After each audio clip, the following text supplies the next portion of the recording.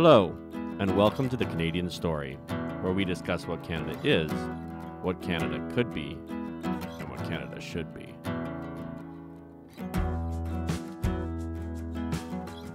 Hello, everyone, and welcome back to another episode of The Canadian Story. Today, we are very excited to be joined yet again for the second time by Mr. Roman Baber. Roman, thank you so much for joining us. Welcome to the show. Thanks for being here. Good to be with you. So, what have you been up to the last little while? I first came across you when you wrote that open letter to Doug Ford, all the way back at the beginning of the pandemic. And that was, I just want to say this now because I've been meaning to get this out to you for so long. You were the person who tipped me off, like before anyone else, to the idea that there might be something weird going on with the COVID pandemic, because I don't remember exactly when that was, but that was all the way back in my mind, like quite early on, like close to the beginning of the pandemic. And it was the first time I saw published numbers and data that directly conflicted the mainstream narrative. So I want to publicly thank you for your work and for what you did for Ontario and Canada, because you certainly woke me up, and I know that you woke a whole lot of other people up. So thank you, Roman. But since that day, since that letter, what's been new with you? So as you have said, in early January 2021, I published a letter asking Premier Ford for a balanced public health response. And that essentially what I've suggested is that we have to factor in the collateral harm of the lockdown into our public health response, citing various data. That specifically, we understand that most of the risk was localized to long-term care homes, and Statistics Canada confirms that more than 80% of those that regretfully passed away were in a congregate long-term care setting. That we knew that the virus is much more infectious than we initially thought. So the metrics that we're worried about are significantly smaller, and the hospitalization utilization was significantly lower than we thought. We're artificially choking capacity because of COVID protocols and isolation and so on. And if immediately in the aftermath, about an hour and a half later, I was removed from the Ontario Progressive Conservative Caucus. And since then, I continued in our fight against overreaching, unreasonable public health response, and also took on defending the personal autonomy of Canadians who made a different medical choice than most Canadians for their right to make a personal healthcare choice. And as probably yourself and most of your viewers know, I've joined the race to become leader of the Federal Conservative Party of Canada, and it's been going pretty well. So I have a whole bunch of questions about that, but the first one is our listeners like the meat of the story to hear what's actually going on. So what inspired you in that moment to be like, I'm going to run for leader of the CPC? You've been treated so poorly by the conservative establishment in Ontario, particularly, but you decided to go for it and go for the top job, Prime Minister. Walk us through that decision-making process and why you made that decision. I articulate a respectful indictment of the Conservative Party every chance I get. I think that the Conservative Party failed to stand up for Canadians in the last couple of years, failed to defend many Canadians against lockdowns, against passports, against mandates, failed to defend their children against the mental health pandemic that's been perpetuated against them. And really, that is consistent with the last two elections, where we failed to articulate clarity for what we believe and for what we think is right. And I'm of the view that I am uniquely positioned to project clarity and courage that Canadians are looking for right now from the Conservative Party of Canada in defense against what, by all accounts, is a disastrous Liberal government. I decided that I'm going to restore what I refer to as the principle of principles to the Conservative Party of Canada, where we do what we believe is right and we say what we believe. I love this idea of saying what we believe. Can you go into why you think that's so important and maybe a bit of your background for listeners who don't know you? Since the last time you were on, we've gained a lot of listeners, as you can imagine, I'm sure. So why don't you share a little bit of why you think that is the principle of all principles?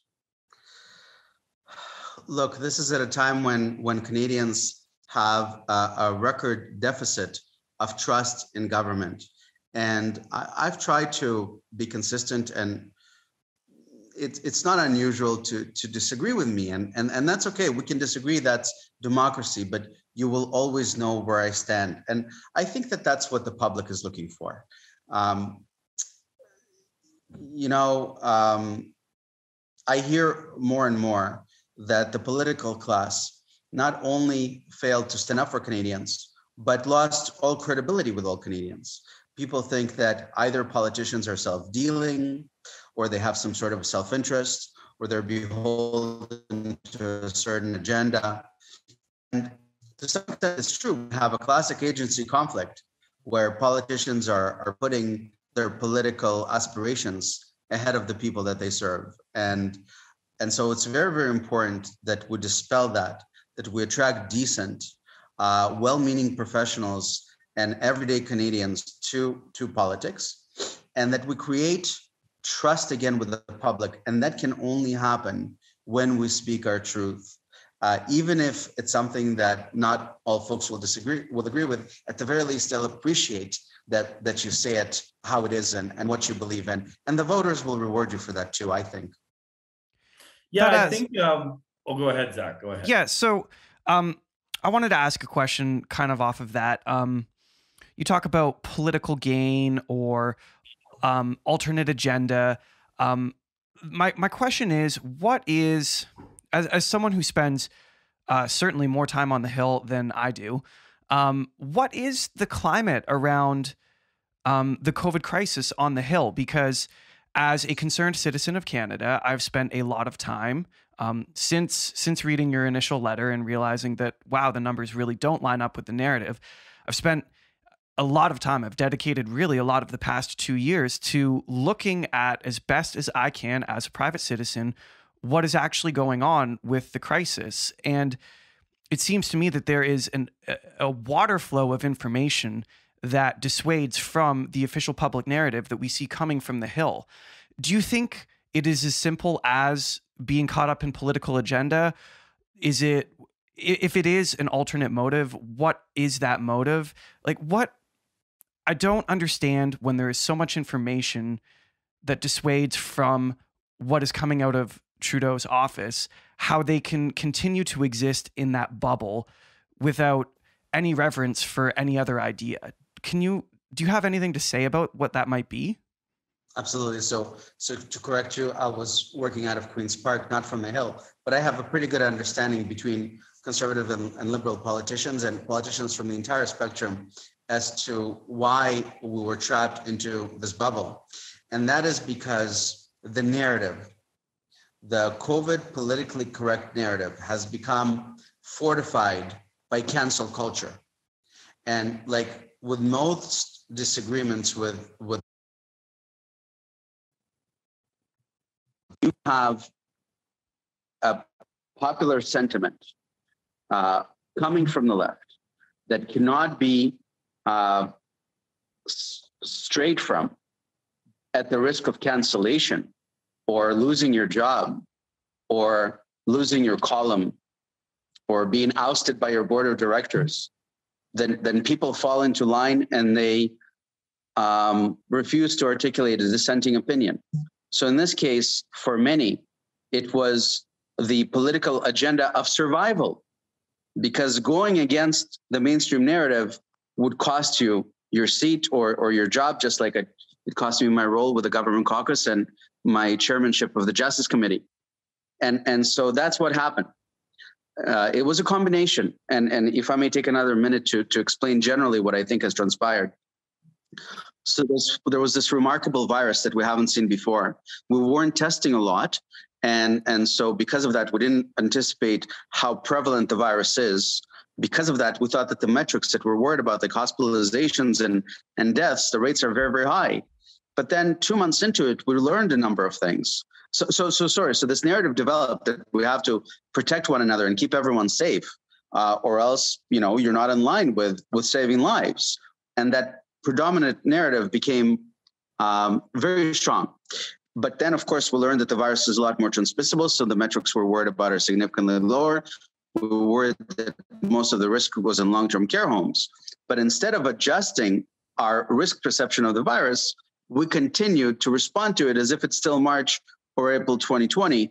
And any suggestion to the contrary would land you on the opposite side of cancel culture. Of course, there are a lot of reasons why it continued to go on for personal agendas.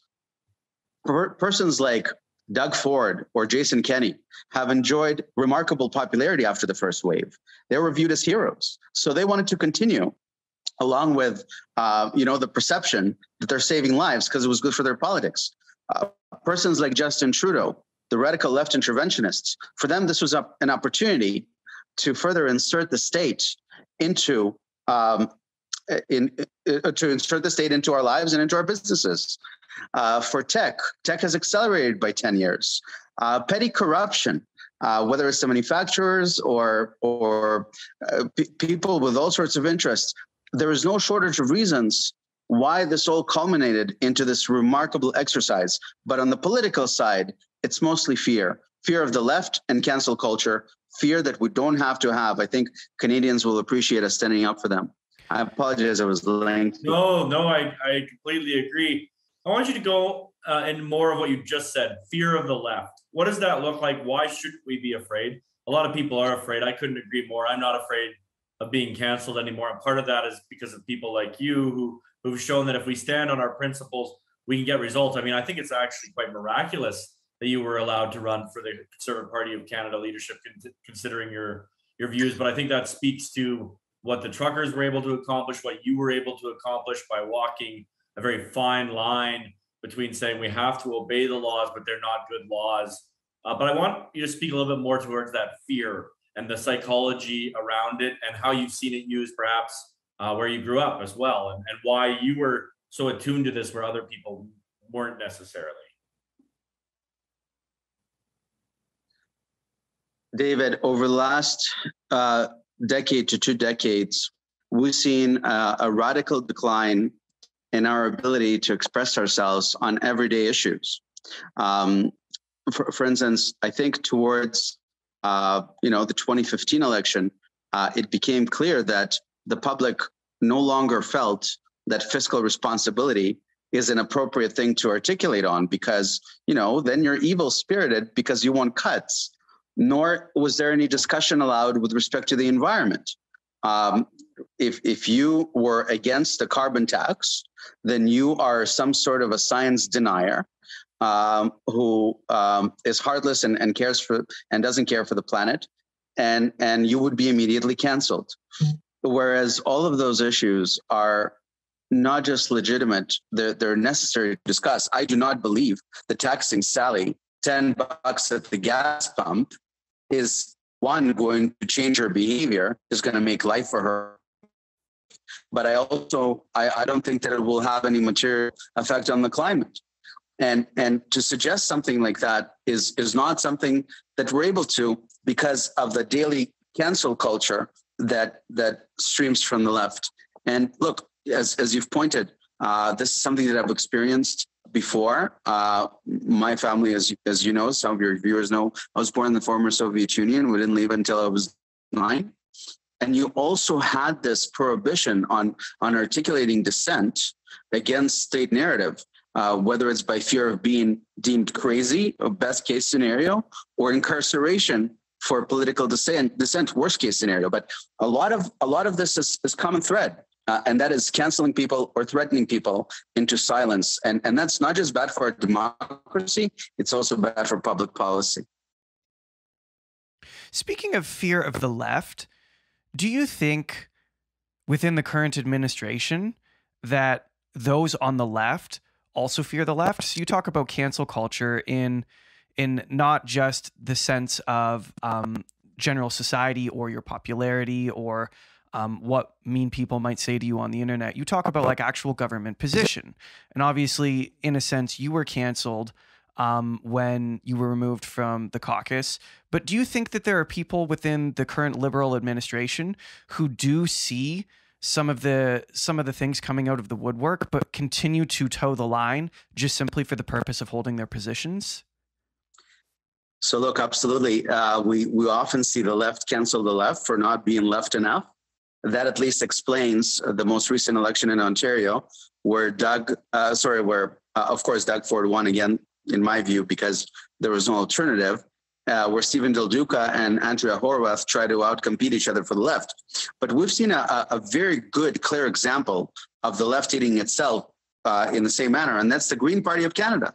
Anna Meatball, who I think is a fantastic individual, a smart lawyer. In fact, I think brought some much needed rejuvenation into the Green Party. And she was effectively canceled and ousted by her own party because of her views on Israel and the Middle East. And of course, she was accused of bias towards the state of Israel. She is Jewish herself. And the Green Party that has traditionally, under Elizabeth May, in my view, articulated positions that are very anti-Israel, have effectively ran her out of town. So this is not just left versus right. This definitely happens on the left. But you know, Zach, I think that all of these propositions now, because of COVID, I think that the traditional names and frameworks like Liberals, like Greens, like New Democrats are being tested. I think very, very true. Very true. I see a lot of every day people approach me at my rallies or at my events saying, Roman, I would never imagine voting Conservatives. I certainly would never take out a Conservative membership, but I took one out for you. And it's amazing. So I speak to a lot of what I call classical liberals. Those are the Paul Martin types, and they love individual freedoms. They love free enterprise, and they can't believe what's happening in our country. I speak the New Democrats probably most. Blue collar New Democrats, hardworking Canadians who say that they feel that the New Democrats betrayed them. And sure they have. They refuse to stand up for their jobs. And I hold Jagmeet Singh equally responsible for everything that's happening in our country right now. And the Greens, I call them freedom-loving Greens. I have a Green friend who's working on my campaign and volunteering on my campaign. And she says, Roman, before this, I did not take Advil. And now I'm told that I need to take 2 shots to lead a normal life. That's unacceptable to me. So I think we have a remarkable opportunity now to reach to people who traditionally were on the other side of the political aisle and invite them into the conservative tent. I think you're entirely correct. Even just like in my own personal experience, one of my best friends voted NDP his entire life, and then COVID hit and he started voting blue. And just last week, another friend of mine, I was having a conversation with him over lunch. The words out of his mouth were literally, "The pandemic turned me conservative." Yeah. You see that more and more. And I think you're entirely correct. I think the legacy Jagmeet Singh will leave behind for the NDP is that he, in the face of when he was presented with an opportunity to protect blue collar workers, he instead sold out. And I think the legacy he will leave for that party will just simply be one of ruining it in many ways, because that party is supposed to represent the common individual, the working class. And when the truckers came to Ottawa, he flopped right in with the Liberals and he left all of those people for dead. And I see you mentioned the challenging of like kind of party ideals. What's most interesting to me about the climate of the left these days is that they are supposed to be the party of tolerance and acceptance, and they have become the party of cancellation, as far as I can tell. What do you think drove the left from being a party of tolerance to being a party of do and say the right thing or you're out? Power.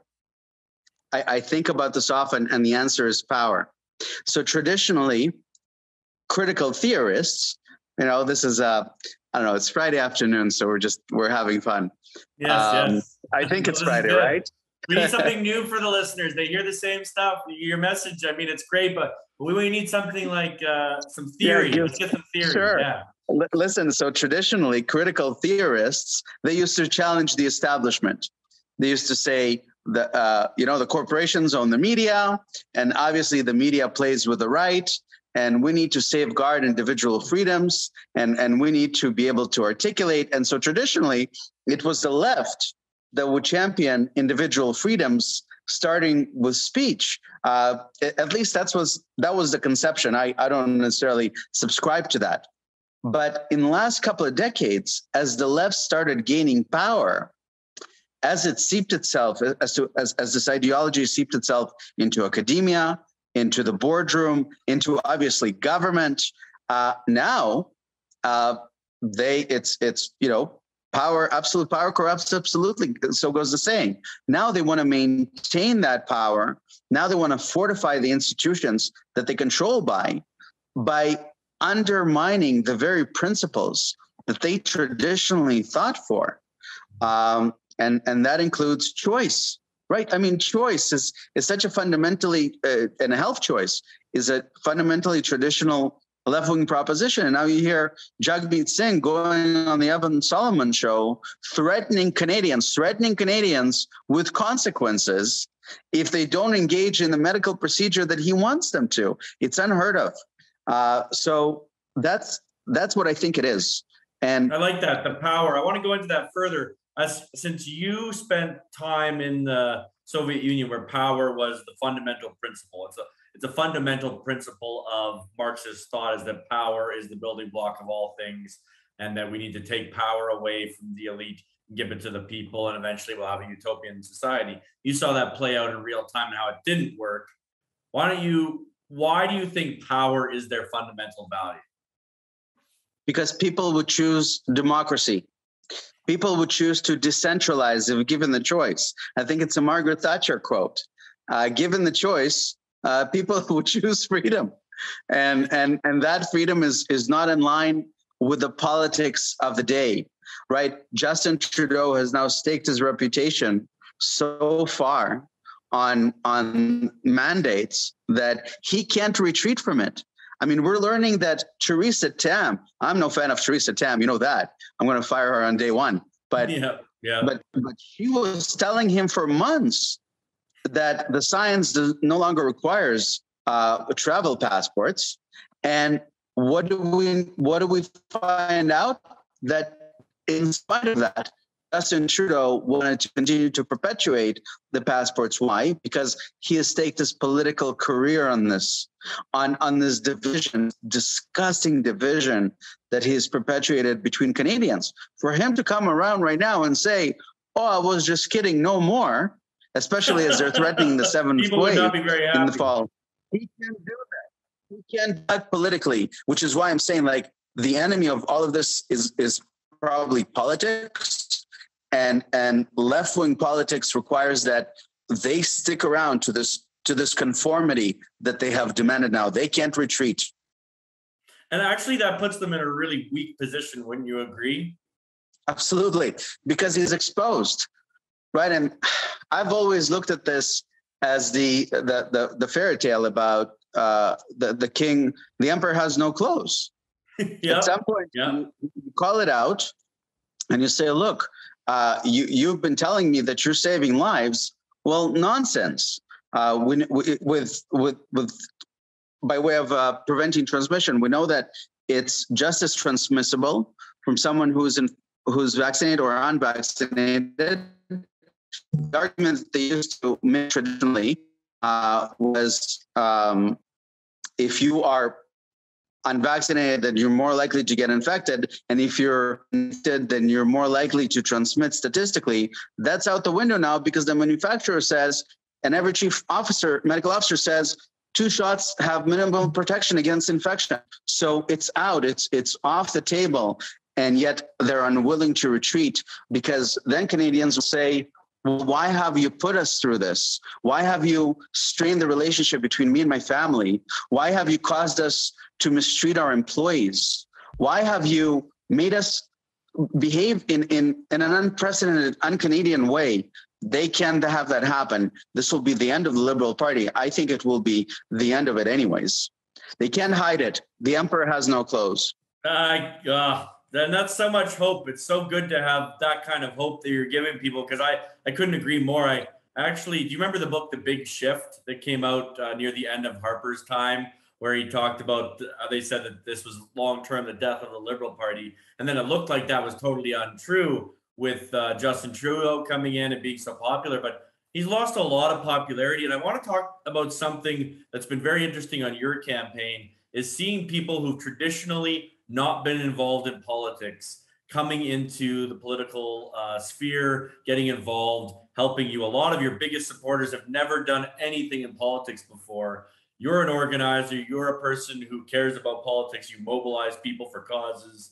You've been doing a great job on that with everything you've been doing, standing up for the freedom movement. But I want to talk a little bit about what it's like just on a technical level and as a leader to be leading all of these people who've never experienced anything in politics before. So I like to joke with people that life is better without politics. Don't download, don't get Twitter. Life is better that way. And traditionally, lack of engagement in politics, apathy, would be a good sign. It's in the countries where things are not good, where people are more engaged in politics traditionally and fight about politics and make politics personal. Right. And I think about that traditionally when my friends overseas would or folks from other parts of the world would ask me, how is it, what's the news like in Canada? And for many years, you turn on the morning news and they tell you about Mrs. Jones's cat got on the tree. So they had to call the fire department and they got the cat down and there's a snowstorm and wow, what a wonderful life. Right? Yes. And so, but that's not the case anymore, because now politics so profoundly and materially affects so many people's lives to the negative and everybody also understands what remarkable impact government and politics and the people that run those institutions have on their immediate life, that they can't help but being engaged. And so part of me almost wishes that didn't happen, because it happened at a great cost. And the other thing I'm feeling, and David, we can't be talking about this in the abstract, because these folks that we're engaging generally either themselves personally or are concerned and suffering for other people. Many of the people that work immediately on my campaign have not made many sacrifices during the pandemic, but they see the suffering of other people and they say, look, we were blessed in our lives and we now need to stand up for fellow Canadians, because the level of suffering out there in terms of people's loss to access to healthcare, people's mental health, obviously people's finances, things are really, really bad out there. So that's what I think brings about this political engagement. And I feel that we need to give them a voice. And this campaign that I'm running, this is our opportunity to give all of those Canadians a voice to set the record straight, to get us out of this mess, and to play a major role in the next government, if not to lead it. So I couldn't agree more. I'm glad you brought it up. The pain and suffering that so many have experienced throughout all of this has been really catastrophic. And I think it's very underestimated by many people. I don't think they realize kind of the trauma, I say, that has been experienced by so many of our fellow Canadians. I mean, even for myself, I wasn't able to go to my own grandmother's funeral, right? That's an example of what happens. I'm very grateful for the hard work that you and many others have done in making it so we can fly again soon. But let's talk about that a little bit. There's obviously a lot of hope. I'm going to be flying to Toronto. Hopefully I'll see you and many others there, but it's just going to be good to be back on planes. But our fight is not even close to ended, and we're already getting these signals that they're going to try to bring back restrictions in the fall. We had here in Alberta open for summer, open forever already. We've been through this movie. What do you think the next 6 months hold? And how do you see us navigating those perhaps looking like choppy economic waters combined with an attempt of the medical establishment to reassert control? I'm a little bit more optimistic on the pandemic response side. I don't think that Justin Trudeau or any of the premiers have the political capital to lock us down again. I think that we see that the appetite for the booster is simply not there. It's at about 50-55%. And whereas they try to squeeze the minority when it was 10 to 20%, that type of a minority is easier to squeeze than half the population. So I'm optimistic that by way of a public health response, we're probably out of the woods. What I am suggesting, however, is that everything that precipitated this public health response, all the tactics that were used on Canadians for the first time, the censorship, the demonizing opposition, all of those, I'm afraid, remain. And by that, I refer to what I talk about, the erosion of our democracy, is that the erosion of democracy, the surveillance state, the digital tracking state, the state-sponsored media that demonizes opponents and shuts out distinct views. Those, I'm worried, are here to stay, which is why it's so important we fight and roll back against this erosion of our democracy. So we've got a leadership race happening here in Alberta as well. I'm not going to ask you if you would support, but there's been two policies that have kind of been pushed forward that I would like your thoughts on from a federal level. The first is that Rajan Sawhney from Northeast Calgary, a great MLA and minister, has said that she's calling for a public inquiry into a private, independent public inquiry into how the pandemic was handled in Alberta. And then the second is now that Danielle Smith is calling for Act number 1 will be a Sovereignty Act to block any federal legislation in Alberta that's seen as detrimental to the best interests of Albertans. So I'd like your thoughts on both of those from your perspective on the federal scene, because obviously our country is in quite a bit of disarray, perhaps on the edge of falling apart. And you, as someone who's running to be a federal politician, that's going to be something you're going to have to address. So the second part of sovereignty is important, but also what are your thoughts on an independent public inquiry? Yeah, so Dave, almost every room I go to, people want accountability, and I want it too. I really want accountability, but I say that you're not going to get accountability until we get a favorable government that is interested in the facts and is interested to subjecting those that led the pandemic response accountable, at least on the federal level. So we're not going to have access to emails, to witnesses, to processes.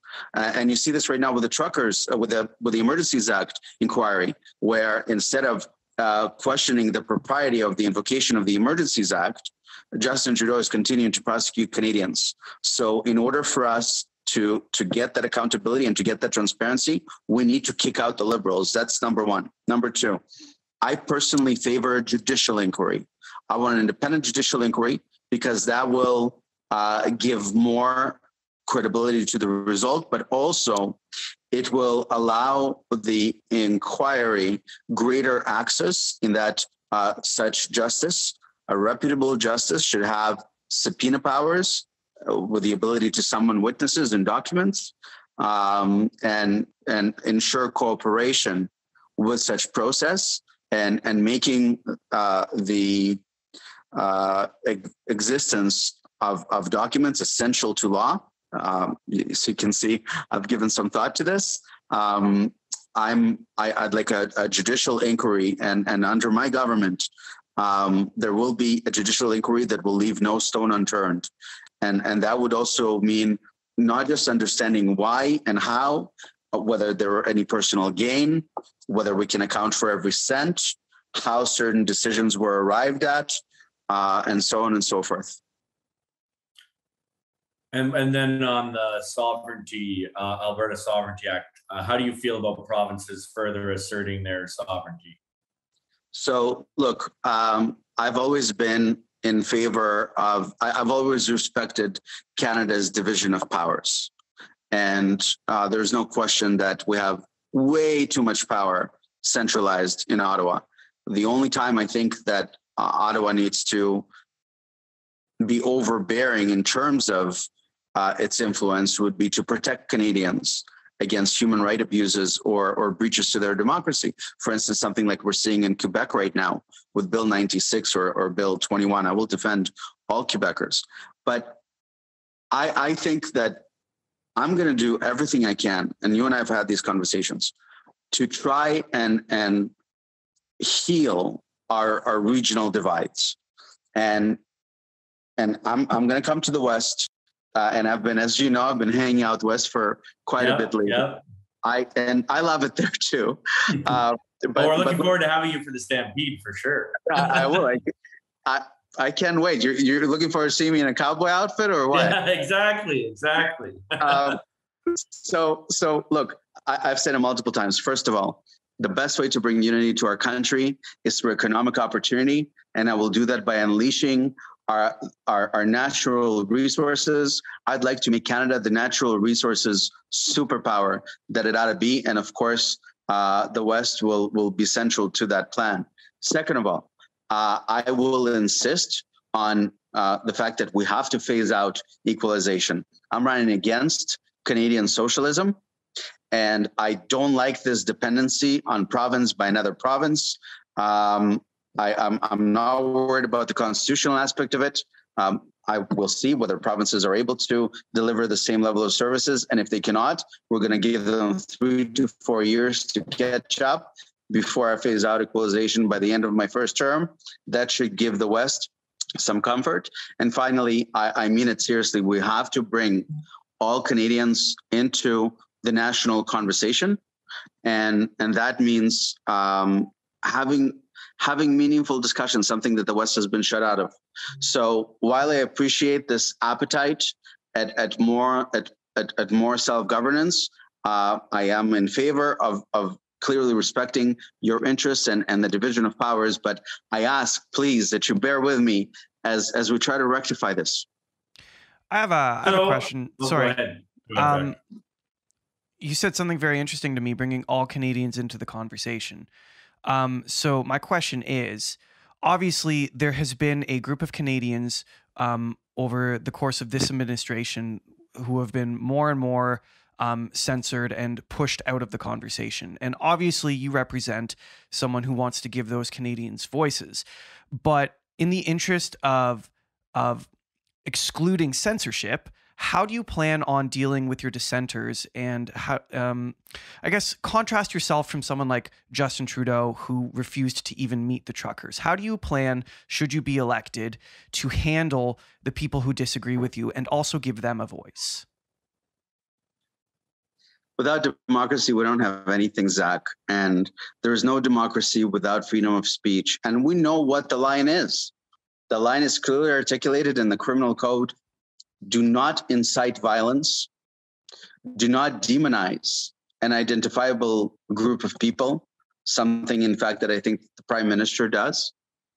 But short of that, I don't understand why we need to censor Canadians and or not allow them to be heard.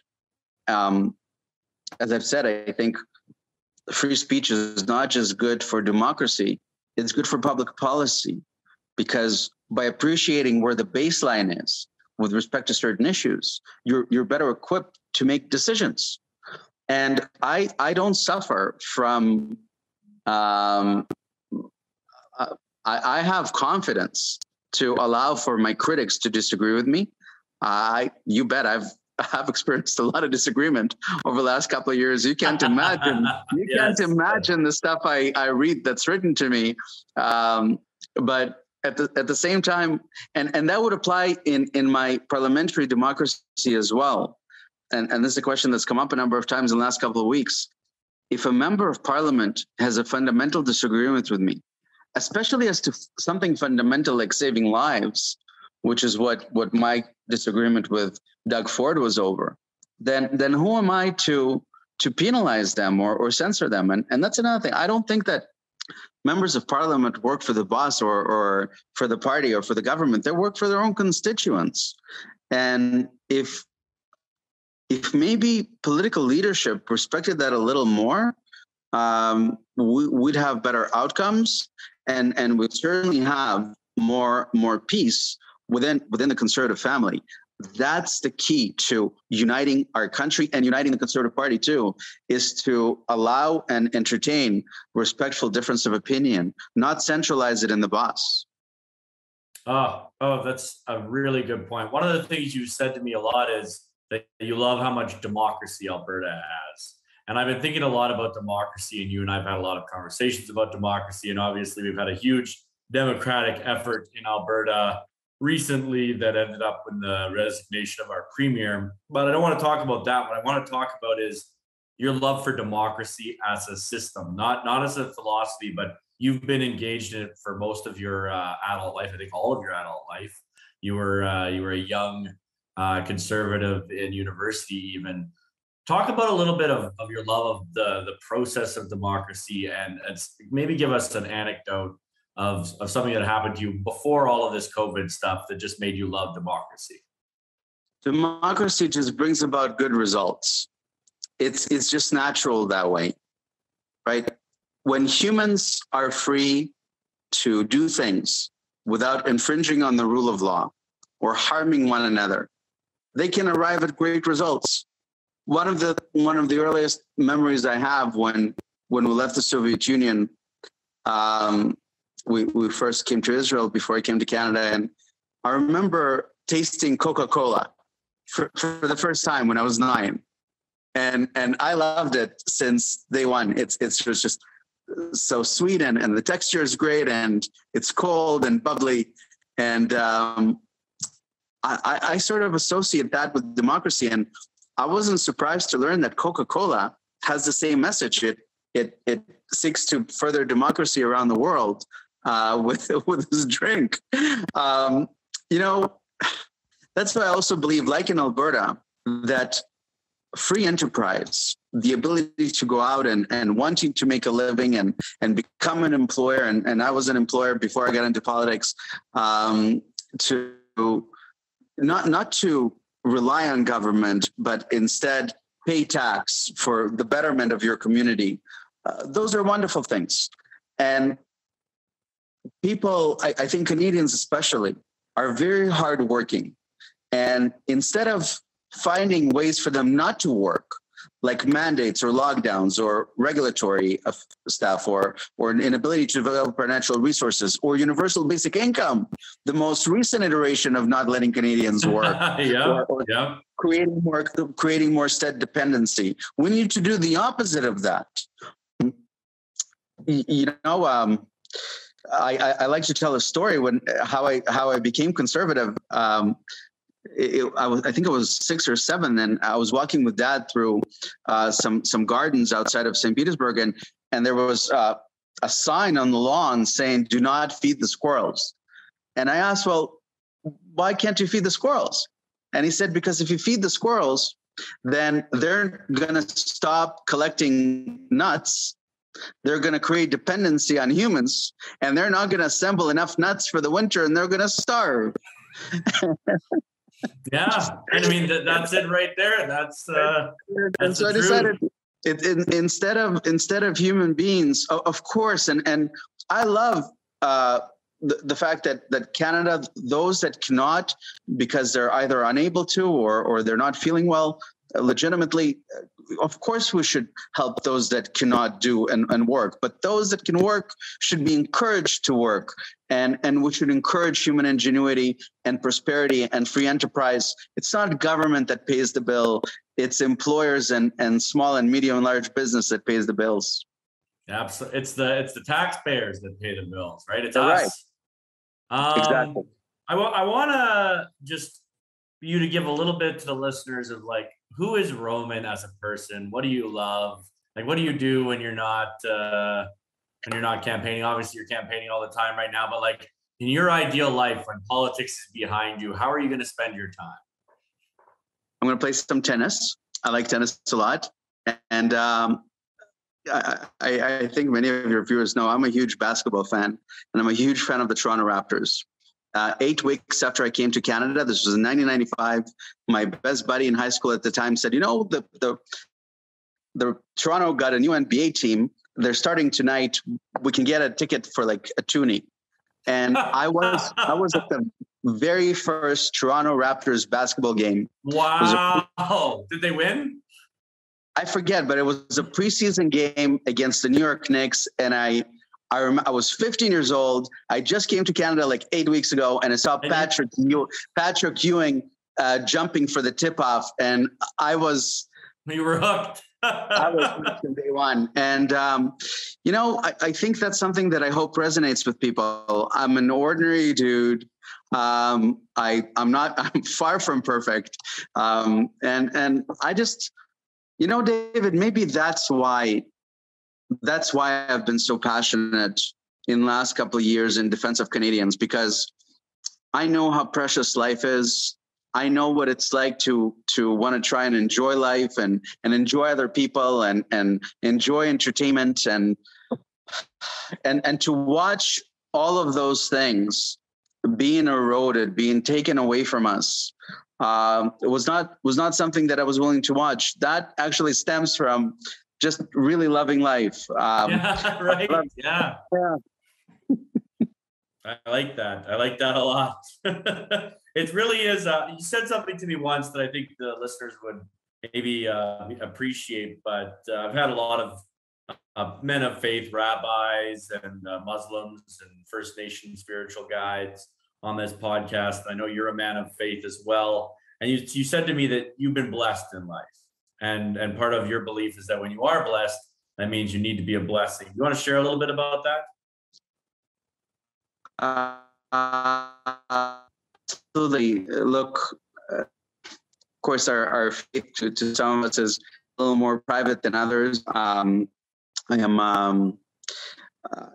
Jewish, and it's very, very important in my faith to appreciate your blessings. And I would hope that we all have some sort of, those of us that choose faithful, to have a contract with the Lord, and it can be inverted in terms of timeline. In other words, it's not as if, we do something good and we hope for good karma. I came to this country at age 15. We didn't have a cent to our name. I had every opportunity to go to school, to work hard, to succeed, to build a small business, to be elected from the community that welcomes the Ukrainian. I've been blessed with wonderful friends, with a terrific person that loves me very much, and from that stems my duty, and to anyone, in fact, whether they're in any position of leadership, politics and outside of politics, to stand up for other Canadians against the injustice that we're seeing right now, and in defense of this wonderful life that we would want to lead after politics.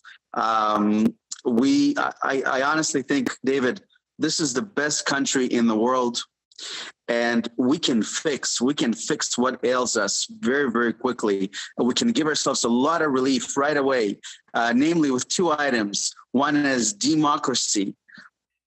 Get government, just end this public health exercise. Let us deal with the pandemic with the way that we would choose to do, or in consultation with our doctor. Extricate government out of our daily lives and the censorship. Let us function normally. So that's the first one, democracy. And the second one is natural resources. I think they're a blessing. They're great for our strategic interests, for our economic interests. I think they're great for the planet because Canadians can derive and produce energy cleaner than any other nation on earth. And we would help this inflation situation. We would help the cost of living, would crawl out of the economic hole that we're in. Let people work and develop our natural resources. We know what the formula is. We can get there. I hope to get there. Well, thank you very much for your time, Roman. We really appreciate you taking a little bit of time off the campaign trail to come back and give our listeners an update on where you are. Obviously, I'm backing you and helping you in this. I believe you stood up for us, and that it's our job now as citizens of this country to stand up for you. So I'm proud of you for what you're doing. I want to thank you for standing up through the dark times. Sometimes I know you felt quite alone. A lot of us did. And the truckers obviously brought a lot of us together. And now many of them are supporting you. So thank you very much. Do you have a last request that you'd like to make of the listeners? Maybe they can't buy memberships anymore, but I know that we can always use donations at the Roman Baber campaign or Baber campaign. I always pronounce your name wrong. I'm sorry. The Roman Baber campaign can always use donations, but is there any other ways that people can help or get in touch with you or get your message out? Absolutely. They can get in touch with us at joinroman.ca, and we certainly welcome donations. I think people know that we're probably one of the least funded campaigns, even though we're punching well above our weight. Our average donation size is smaller than any other candidate, and still we're trucking along. So it's at joinroman.ca because we're coast to coast, truly grassroots. And the other thing is to those Canadians that are considered, to those conservative members that are thinking about voting for another candidate, appreciate that this is a ringed ballot, that you have an opportunity to vote for a candidate, for more than one candidate of your choice. And we ask that you consider to rank me first on your leadership ballot and rank another candidate, perhaps a more popular candidate, second, because they're still likely to get your vote if I get eliminated off the ballot before them, and keep an open mind. And finally, I'd say, David, I have some optimism. I'm feeling a sense of optimism, not just about my campaign, but about what's happening in our country. I think the Justin Trudeau government is in trouble. I think the media is turning on them. You have 4 or 5 ministers that are in major trouble. And I think they're on the ropes. Same with Jagmeet. I agree. Yeah, same with Jagmeet Singh. So let's keep on hammering at them. Hopefully the future is bright. I think we make it bright, and it's because of people like you standing up. So thank you. Thanks a lot, brother. Thank you for listening to The Canadian Story. You can find us on Instagram and Twitter at The CAD Story. That's The CAD Story. If you enjoy this podcast, please share it with your friends and family. Let's work together to remind Canadians how great our country is.